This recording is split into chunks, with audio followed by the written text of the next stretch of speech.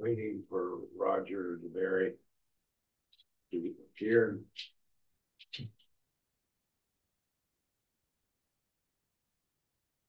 As we talk about justification by faith alone, how is that compromised?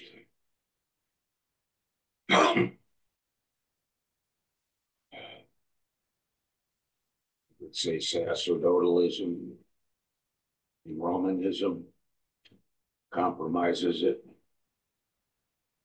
What the meaning of regeneration means.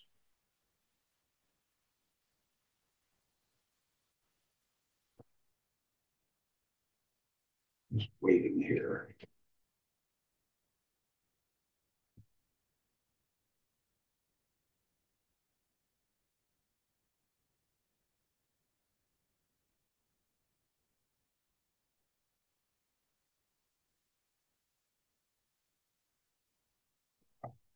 He said,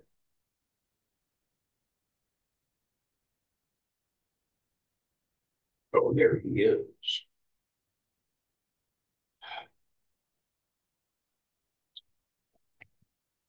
Hello. Good morning, Roger. Hi. Let's open in prayer. O God, from whom all holy desires, all good counsels, and all just works do proceed, give unto thy servants that peace which the world cannot give, that our hearts may be set to obey thy commandments, and also that by thee we, being defended from the fear of our enemies, may pass our time in rest and quietness, through the merits of Jesus Christ our Savior. Well, just a quick update on Brett Murphy, that the battle is going on with the lawyers, which is why we've not heard anything. Whereas previous ministers like Arthur Kay did not fight the thing legally, but just left, this is different. Murphy's got Christian Concern backing him up. Good. So it's not going to be Fenwick alone issuing his sovereign ultimatums, but we'll see how it plays out. So that's an update. Plus, he just came off 2 weeks of paternity leave.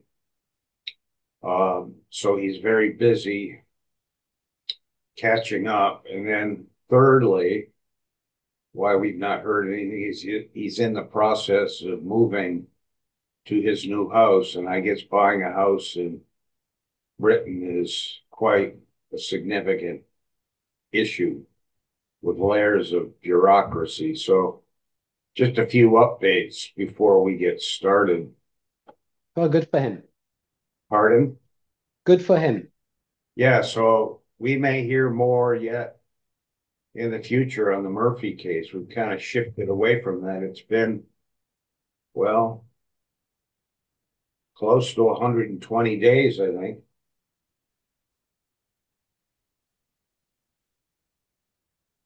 Bennett just wanted it for the money, and he wanted to control a guy whose social media presence irritated him and irritated some of the Church of England listeners.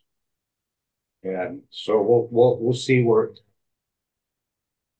see if Fenwick is brought to repentance for his maladministration, his hostility, his manipulation,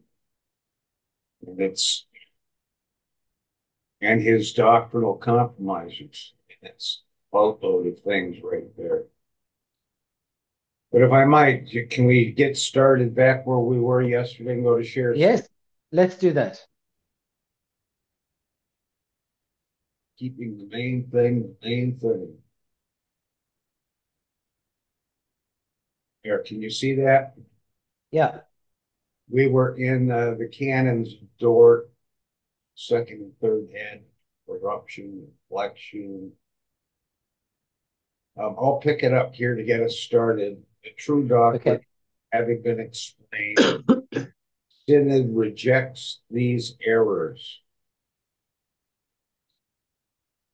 So a rejection teach that it cannot properly be said that original sin in itself suffices to condemn the whole human race or to deserve temporal eternal punishment. For these contradict the apostle who declares, therefore, as through one man sin entered into the world, and death through sin, and so death passed unto all men. Mm-hmm. All have sinned. Romans 5:12. The judgment came one unto condemnation. Romans 5:16. And the wages of sin is death. That's a pretty strong and bold statement that these people reject original sin and its consequences of damnation. Yep. There's a weakening right there. I saw a post yesterday by a conservative Anglican who wrote up the steps of the process of how heterodoxy on marriage enters into the church. And as he wrote this lengthy post, I thought, and I may still write them and say, look, nice analysis, but the issue's a lot bigger than the gay sex marriage issue, far larger. Even though some of these conservative Anglicans are uniting around non-gay marriage, LBGTism, I don't think they're hitting the right topics. They should be hitting this entire topic right here and holding to the doctrine of original sin. Okay, so there's a problem why they can't do that. There's a reason that they can't do that. It's because very few of them believe that Adam ever actually existed as recorded in the Bible. And it's because of the whole evolution thing. Okay? So you'll find very few men who believe that Genesis 1 to 11 describes actual historical events. While it is perfectly clear that Paul did believe that it described historical events, and the Lord Jesus himself believed that. So these people don't believe that, but they're also scared of being laughed at for being young earth literalists. And so that is why it's very difficult for them to make an argument from original sin. Because it would then have to affirm that we are all literally the children of Adam, who the same Adam that was created in Genesis 1 and 2, and that fell in Genesis 3. So that makes it difficult for them. I'm not saying it's excusable. I'm sort of trying to explain it psychologically in their minds, why they would find it very difficult to make an argument for original sin. And of course, having done that, you've chopped out the entire foundation of the Christian religion. You've got nothing to build it on. So their position is, in the end, actually indefensible. I'm talking about the conservatives. Because what is the foundation on the basis of their theology? They don't have one. For them, the Bible only starts in Genesis chapter 12.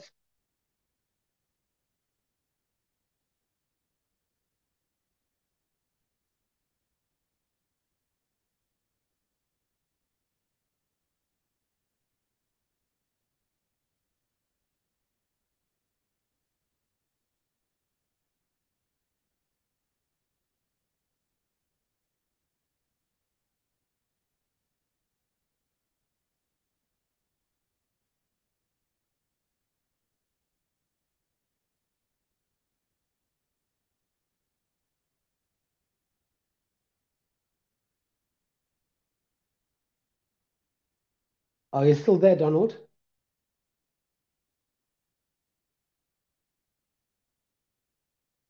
I can't hear you. You've gone completely silent.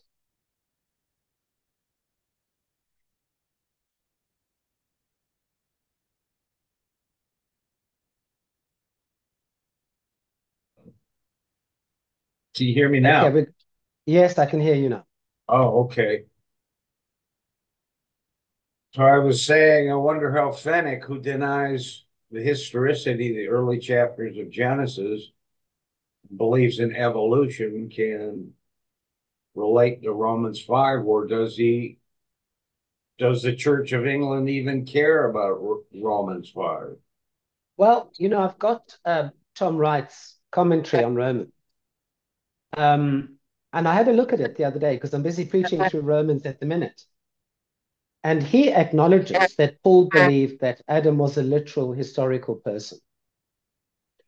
But then he sort of talks around the subject by saying, well, we need to find out what we think about that.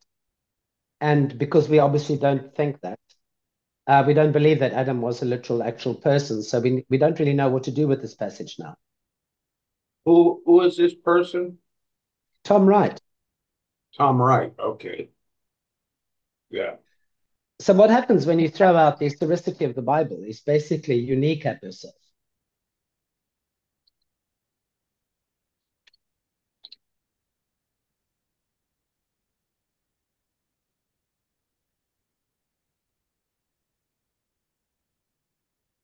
It's a very serious statement by him. Yeah, Speaking, yeah. He's quite clear that Paul does believe in a literal Adam, and that the text makes that perfectly clear. But he yes. says we know better. We know better because we've got evolution. We know that the world is billions and billions of years old. So we have to work out what to do with this text. Now, of course, they've been trying to answer that question since Darwin came out with his Origin of Species, and they haven't come up with an answer yet. So that tells me they're not ever going to come up. But it also tells me that they're making theology up as they go. They've actually departed from the Christian religion because, if you can't, if the house hasn't got a foundation, it can't stand. You can't build a house unless there is a foundation. And I think that is the fundamental problem with modern theology.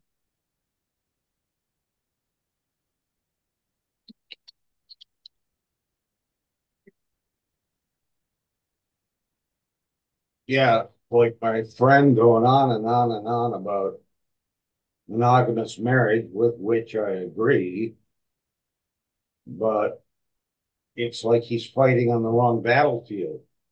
That's simply the effect, Yeah, dealing with the yeah, cause. that's right. So, some of these American Episcopalians turned conservative Anglicans were all schooled in liberal schools where Graf Bellhausen rules the day, where they have no confidence in the power and infallibility of Scripture. I think it's even worse than that. The truth is that they literally don't believe the Bible. If you can't say that Genesis 1 to 11 is historical and is intended to be read historically, you're either very stupid, or you are illiterate, or you're just an unbeliever.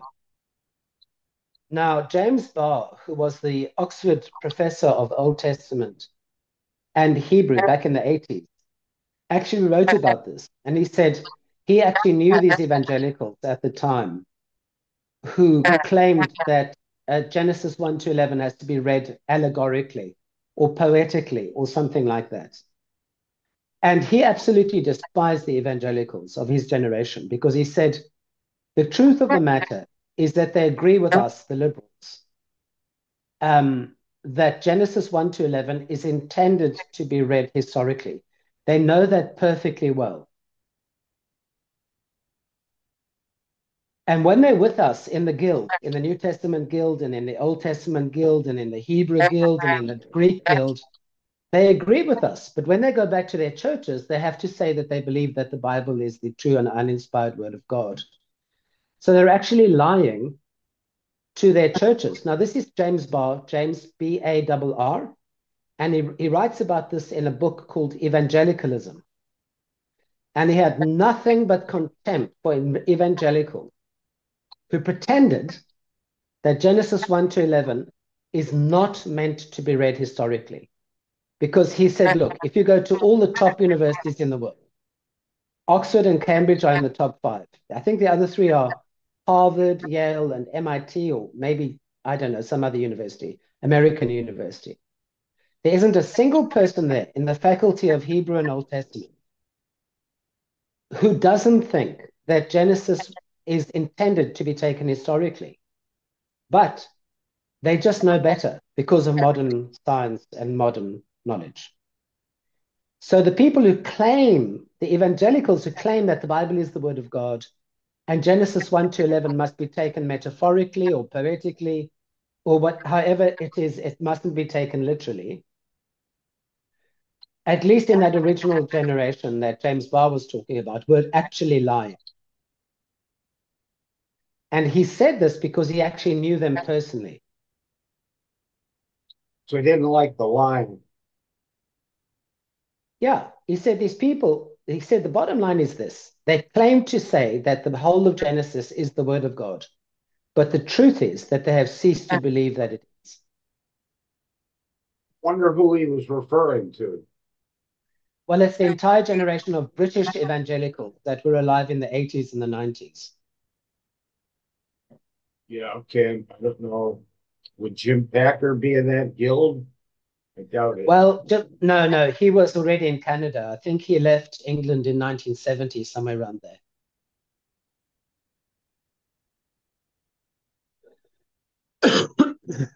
Well, that's an interesting, fruitful direction directly in contrast to the Canons of Dordt here. Yes. You see, I don't think there was anybody really in the church when these canons were written who doubted that Genesis 1 to 11 was historical.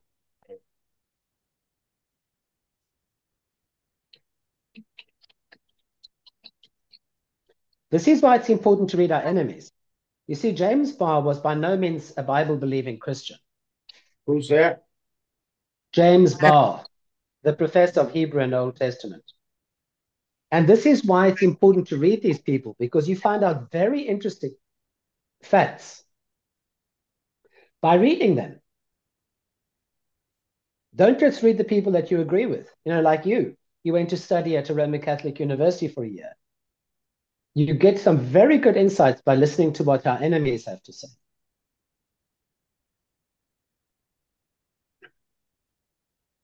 Father Laser drifting off into higher criticism in the Gospels. It was Yeah. fun to watch. And I had my antenna up because I had done 2 years at Westminster, which specializes in forensic theology with liberalism. And I had read everything Boltman wrote multiple times. And my professor had studied at Göttingen with Rudolf Boltman for a few classes. And he said some good things. Then, of course, his entire hermeneutic was anti-Christian, anti-Christ. Big statement, but I believe that. Well, let's press on. If you can pick up number 2, this is a rejection of. Okay. So they condemn those who teach that the spiritual gifts or the good qualities and virtues, such as goodness, holiness, righteousness, could not belong to the will of man when he was first created, and that these, therefore, could not have been separated therefrom in the fall. For such is contrary to the description of the image of God, which the apostle gives in Ephesians 4:24, when he declares that it consists in righteousness and holiness, which undoubtedly belong to the will. Okay, what are they denying here? Goodness, righteousness, and holiness could not belong to the will of man. When he was first created. Yeah. So they're basically denying that Adam was created good. Well, that's quite a new take. I've not come across anybody who thought that. Or it's kind of creating a carve out so that the will of man is not involved in the fall. That's the way I read it. Ah, yes, that's probably it then. That's the view that Thomas Aquinas inclined to. Oh, Will was not negatively impacted, that there's enough prevenient grace there so that the will is operational. And it's basically, you come back to works salvation of course. through that. Of course. Yeah. So what they're rejecting here is that the fall include what they are asserting is that the fall included will. Yes. Okay. Yeah, that's number 3. We reject those who teach that in spiritual death, the spiritual gifts are not separate from the will of man, since the will in itself has never been corrupted. There we go. There we go. But only hindered through the darkness of understanding and the irregularity of the affections.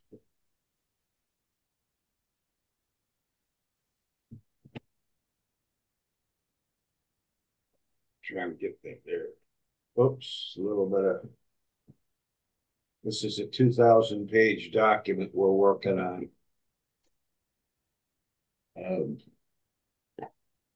That these hindrances having been removed, the will, like the baptismal juicing, the will can then bring into operation its native powers. That is, the will of itself is able to will of itself and to choose.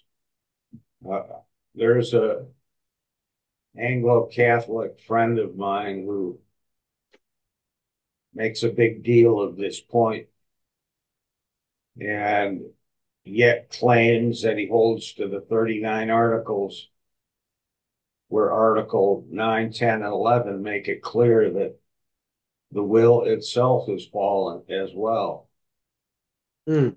So while on the one hand over here he's talking about free will, and over here he's talking about the 39 articles, I don't think he's thought very deeply about it. And yet proceeds with his Anglo-Catholicism. These guys, these ministers of the Synod of Dordt were deep Bible-thinking men across the nations. Belgium, Netherlands. Some were snuck over to it from France, although they were prohibited from it. The English, one or two Scots may have been there too. They were a Bible people, and I think that was a time when the Bible really mattered. Yes, that's right. And they're way ahead of where many of our clergymen are today. I would venture to say that the Synod of Dordt is not even studied carefully in the seminaries. We had it as a reference tool at Westminster. Of course, at Villanova, nothing with the Catholics. And the Reformed Episcopal Seminary for 3 years, not once did Leonard Rich's ever exposit or coordinate this with the Synod of Dort or the Westminster Standards. He rarely referred, if ever, to the 39 articles or any of the confessions. He just came in and read Louis Berkhoff to us, got up and walked out. And he was not a good professor, although in his own mind he thought he was. Okay, so what's very clear is that all of these people who talk about the will in this way and the Anglo-Catholics are actually talking about a completely different religion from Christianity. We need to be clear in our own minds about this, is that these people are not Christians. It's exactly as our homilies say. Anyone who opposes the righteousness of God that is offered, well, not offered, which is given to us as a free gift through the free mercy of God, is not to be counted as a Christian man, but as a promoter of man's vain glory. So they can use the name of the Father and of the Son and of the Holy Spirit. They can use all the correct words, the cross, Jesus, the church, St. Paul, St. Peter, St. James, but they're talking about a different religion. It's not the same religion. Yeah, Christianity is one thing. That's what Paul says. He says, look, if you guys are following a gospel that is not the one that I taught you, then you're accursed. Yep. And you've been deceived by the devil. And you're following a different God, a different Jesus, you have a different spirit and another gospel. It's very clear. There's only one gospel. There isn't a range of gospel, like flavors at a buffet. There's only one thing that is the real deal. That you are saved by grace alone, through faith alone, on the basis of the cross alone. And that all of this is in the hands of the sovereign God. If that's not the gospel that you're proclaiming, I'm sorry, but you're not a Christian. Yeah, one of the fruits, one of the consequences of our work is my serious willingness to say of the Greeks and the Romanists that they're accursed. The theology, that is. I don't know who the elect are among them, Correct. and who's duped. Um, that's not for me to say, but as a theology per se, it's antichrist. All of this free will nonsense, you just have to ask yourself, if you're a proper, serious Christian, where is any of this mentioned in the Bible? All the stuff about free will and that our free will wasn't affected by the fall, this, that, and the other. Is there anybody who ever discusses any of these issues in the Bible at any point and at any time? And the answer is clearly no. These are things that have been made up by men. And very clever people like to talk about these things and to debate about them. But if you put the arguments to one side and you open your Bible and you say, so where is it written here that man has free will? That the gospel is an offer that you are free to either accept or reject. Where is that actually written? It isn't written anywhere. What we find in the pages of the Bible is a different gospel from that. Yeah, that needs That to be just, stated. it's quite simple. Yep. This whole free will thing is noticeable by its utter absence from the pages of the scriptures. Yeah. Well, let me press on here. This is an innovation and an error, intends to elevate the powers of the free will. Yep. Yeah. Like Erasmus did in his fight with Luther, contrary to the declaration of the prophet, the heart is deceitful above all things and exceedingly corrupt.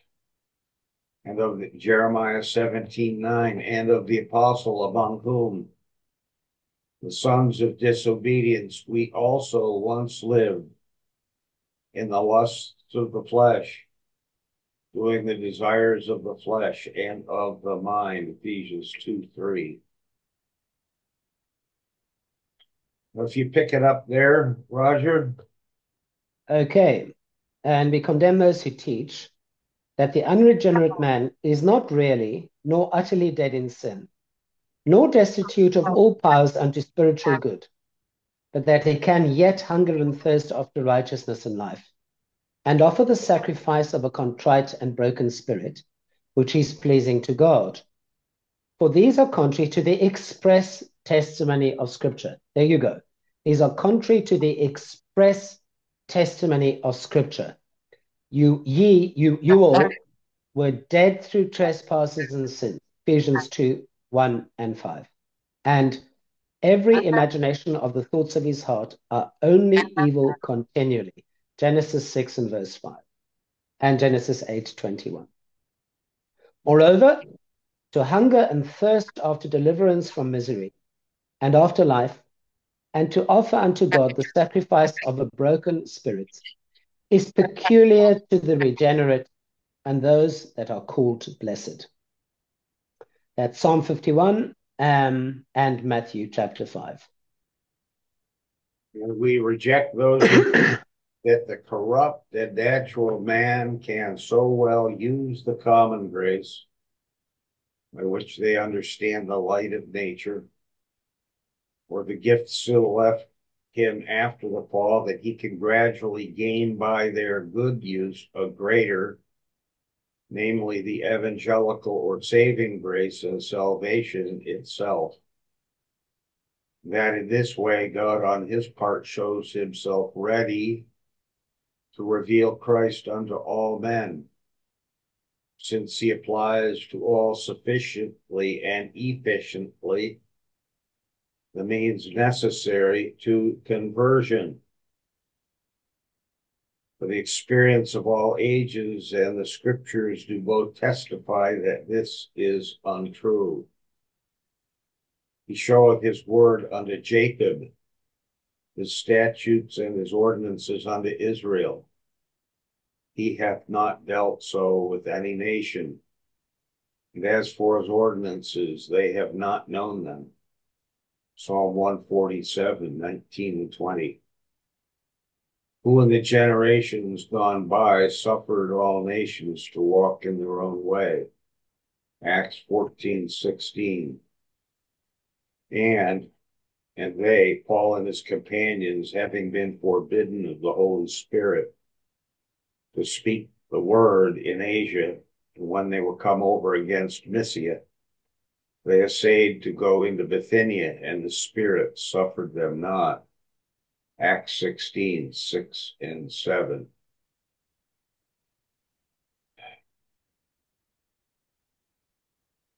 You want to pick up there or comment on anything there? No, that's pretty clear. It's pretty clear that God has chosen some and not others. He has chosen certain nations and not others. And that the term all men and never ever means every individual. It simply means nations. It refers to groups of people, not to individuals. And that's just a basic fact of grammar, which a lot of people seem to have problems with, which is a bit disturbing. Okay. And we condemn those who teach that in the true conversion of man, no new qualities, powers, or gifts can be infused by God into the will. And that therefore faith, through which we are first converted, and because of which we are called believers, is not a quality or gift infused by God, but only an act of man, and that it cannot be said to be a gift except in respect of the power to attain to this faith. Well, I don't know how that can be called a gift in that sense at all, except in respect of the power to attain to this faith. If you attain to it through your own will, it's not a gift. For thereby they contradict the Holy Scriptures, which declare that God infuses new qualities of faith, of obedience, and of the consciousness of his love into our hearts. Jeremiah 31:33. I will put my law in their inward parts, and in their hearts will I write it. And I will pour water upon him that is thirsty, and streams upon the dry ground. I will pour my spirit upon thy seed. That's obviously the seed of Abraham. And the love of God hath been shed abroad in our hearts through the Holy Spirit, which hath been given to us. So in other words, these things come from the Holy Spirit, not from our wills. This is also repugnant to the continuous practice of the church, which prays by the mouth of the prophet, turn thou me, and I shall be turned. Yeah.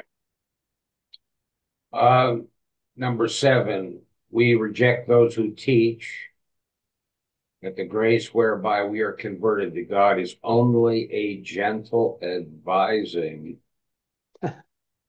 as others explain it, that this is the noblest manner of working in the conversion of man, and that this manner of working, which consists in advising, is most in harmony with man's nature. How about it's most in harmony with a proud man's nature? Yeah, vainglory. Vainglory, and that there's no reason why this advising grace, I've never heard this advising grace business or thought about it, but pride is at the root of it. Should not be sufficient to make the man natural and spiritual. Indeed, that God does not produce the consent of the will except through this manner of advising. And that the power of the divine working, whereby it surpasses the working of Satan, consists in this, that God promises eternal, while Satan promises only temporal goods. This is altogether Pelagian and contrary to the whole scripture, which, besides this, teaches another and far more powerful and divine manner of the Holy Spirit's working in the conversion of man, as in Ezekiel, a new heart also will I give you, and a new spirit I will put within you, and I will take away the stony heart out of your flesh, and will give you a heart of flesh. Yeah. We keep coming back to this, the great results of regeneration. Okay, if you pick it up at 8. Okay. So we condemn those who teach that God, in the regeneration of man, does not use such powers of his omnipotence as potently and infallibly bend man's will to faith and conversion, but that all the works of grace having been accomplished, which God employs to convert man, may yet so resist God and the Holy Spirit when God intends man's regeneration and wills to regenerate him. And indeed, that man often does so resist that it prevents entirely his regeneration, and that it therefore remains in man's power to be regenerated or not. For this is nothing less than the denial of all the efficiency of God's grace in our conversion, and the subjecting of the working of Almighty God to the will of man, which is contrary to the apostles who teach that we believe according to the working of the strength of his power, and that God fulfills every desire of goodness and every work of faith with power, and that his divine power hath given us all things that pertain unto life and godliness. Okay, so basically what they're condemning here is the works mentality. It's on us. Even if we don't have to observe God's law to be justified, it's in our power to either accept or reject the gospel, which is really the error of John Wesley. So we'll accept that you're justified by faith apart from the works of the law, but it's entirely on us whether we believe that gospel or not. We had Anselm in our forum who was advocating, if I understood him right, for resistible grace. Yes. And soon as I hear that, I hear all this other stuff floating around in the background. God just trying, and he argued, I think it was him, was arguing or no, it was Robert Dessix on Facebook. Ah, The all okay. passages mean all. And what do you do? He's not willing that any should perish, but that all should come. Um, at any rate, yeah, this all involves work salvation. God tries. I call it the God is trying theory. God just wants to Yes. do this. I hear that a lot. God wants to do this in your life. As soon as I hear that, I know we're dealing with an Arminian and a works salvationist. But all that these people have to do is to direct us to the passages in Scripture that clearly and unambiguously teach all of this nonsense. Okay. But they cannot do that. What they do is they point us to scriptures that in their mind imply this doctrine. So they say, look, it's necessarily implied God so loved the world. Okay. Well, actually, it's not necessarily implied at all. But anyway, apart from that, all that I'm asking these people to do is to take us to the passages in scripture where it is clearly, in plain words, taught that our salvation is in the power of our free wills. The fact that there are no scriptures like that really settles the matter. One of the texts that they'll pull out, I think it's Acts 7:51, where Stephen is chiding the Israelites, you are like the fathers who were always resisting the Holy Spirit. Well, that doesn't mean that God was conquered by their free wills. It just means that they do what they do. All sinners by nature are resistors. The question here is God effective and effectual in his internal call? Can he conquer the rebel? And the answer is yes. You were once dead in your And sins and trespasses, but now you've been made alive in Christ.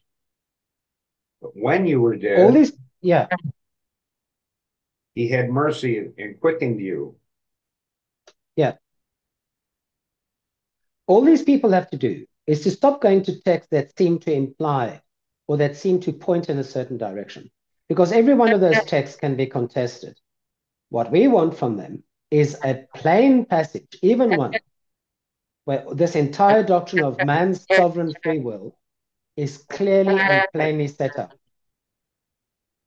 There are no such passages in the Bible. That's the bottom line. Yeah. Now the American Anglicans, ACNA, they don't contend for these things. They may say they hold to the 39 articles, but when push They comes to don't. shove, they've No. got Arminian heretics running around. Pelagian, even a Yep. charismatic guy. I remember him giving a Pentecostal sermon and talking about the need for a revival like they had at Azusa Street in 1906 in California. Yeah, yeah. Blah, blah, blah. And that's what we need today. And again, Yeah. showing, I think it was with you yesterday, I mentioned, uh, and I repented earnestly this morning, big time. When I approached the scriptures, kind of I got to get this done. And there's not the kind of joy that should be there. Mm. Going to hear the living true God speak directly in my ears. Mm. And then come, let us sing unto the Lord. Well, there's no Mm. singing in that attitude. No. There's a statement, one of the readings at morning prayer, and you made us glad. You gladdened our hearts. Well, Yes. what wickedness on my part to view it as a burdensome duty that I need to get done rather than to sing and approach God's word with gladness. And so I did morning prayer this morning, focusing on reading with gladness, not out of duty, not as a burden. And that was connected, and the connection here is to viewing God's word as powerful, very powerful. I don't know how we got on that, but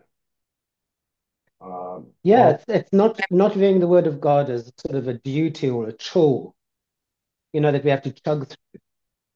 It's it's understanding that God has saved us by free mercy and free grace. It's what Paul is talking about. I pray that you may understand the height and the depth and the width and the breadth of the love of God. And that's the wonderful thing about the doctrines of grace, is they make you feel really good. yeah, As it says there in Article 17, the godly consideration of predestination and our election in Christ is full of sweet, pleasant, and unspeakable comfort to godly persons. yeah. And I was reading one of the other articles on how to teach election from the Canons of Dordt. I saw it this morning. That is to be taught with humility and care and caution, not to be prying into the secrets of God, but simply to rest and trust in his promises. And it had that Yes. cautionary angle that Cranmer brought in Article 17, which some try to assert that there's only single predestination, which Cranmer was not a single predestinarian. And I have the scholars on my side on that point. But anyway, are we really expecting the article to give us a complete theology of the whole Bible? No, of course they're not. I think, was it Cummins who said that the articles give us a minimum standard of? Which includes total depravity and the bondage of the will. Yes. But the Which, point is, it's not intended ever to be a comprehensive theology of the whole Bible.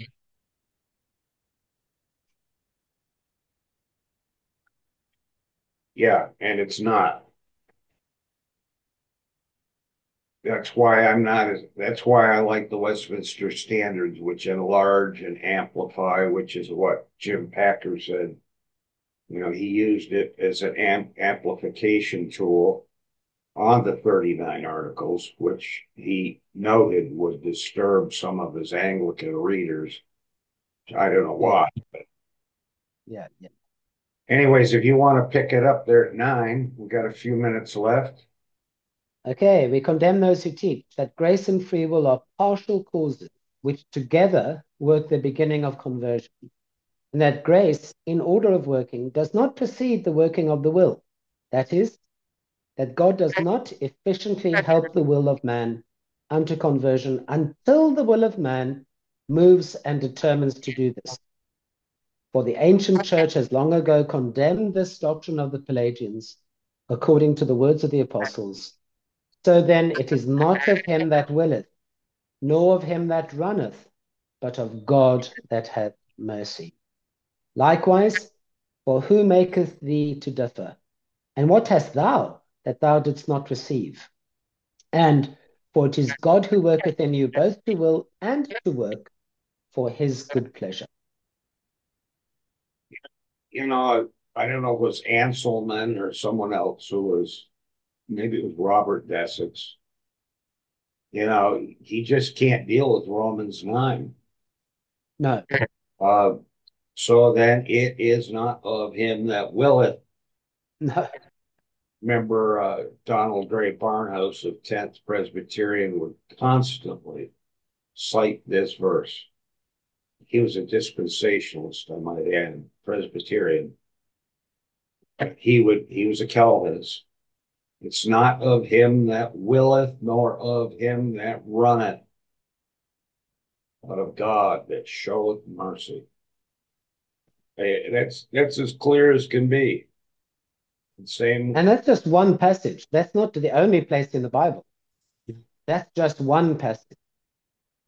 Then it goes on to talk about someone who complains about, well, who then can complain, because God has made him this way. Mm, Paul goes on and says, nay, but oh man, who art thou? That replies against God. What if he's made one vessel of destruction, vessel of wrath, fitted for destruction? And correct. made the other That, the vessel of mercy. in other words, what Paul is saying there is sit down and shut up. Yeah, yeah. And I had to say that. I've had to say that 2 to 3 times in my life when I've got pushed right back to the edge by an obnoxious person. Nay, but oh man, who art thou? Who are you compared to God? To raise up Exactly. a tiny voice to him. It is that. Sit Exactly. and be quiet and listen. Yeah. Ah, we're back. Maybe we should call it a day here. Yes. Good place to do that. Yeah. Okay. If you'll close us in prayer, Roger. Okay. Heavenly Father, thank you for continuously helping us to understand your grace, your love, and your mercy to us, and that it is entirely by your gift that we are counted as your sons and as your children, through the merits of Christ, our Lord and our Savior, who sits at your right hand and who will return in glory to judge the living and the dead and to reveal your kingdom. And we give you thanks for this mercy through Christ, the same Christ. Amen. And I see you on Thursday. Is that correct? Yes, if we live and if God is willing. Yes, God is willing. And by then we'll have the election results here in the US. It's going on today. And then in a closing note, Roger, I got to read the scriptures with joy and gratitude, not as a chore. That's my day. That's my dose of repentance for today. I mean, Good for you. we look at the great things he's done for us. How can we not be thankful? Heidelberg Catechism 1 and 2. Anyways, I'll see you on Thursday, God willing. Okay, then, Donald. Thank you again. Bye bye. Bye bye.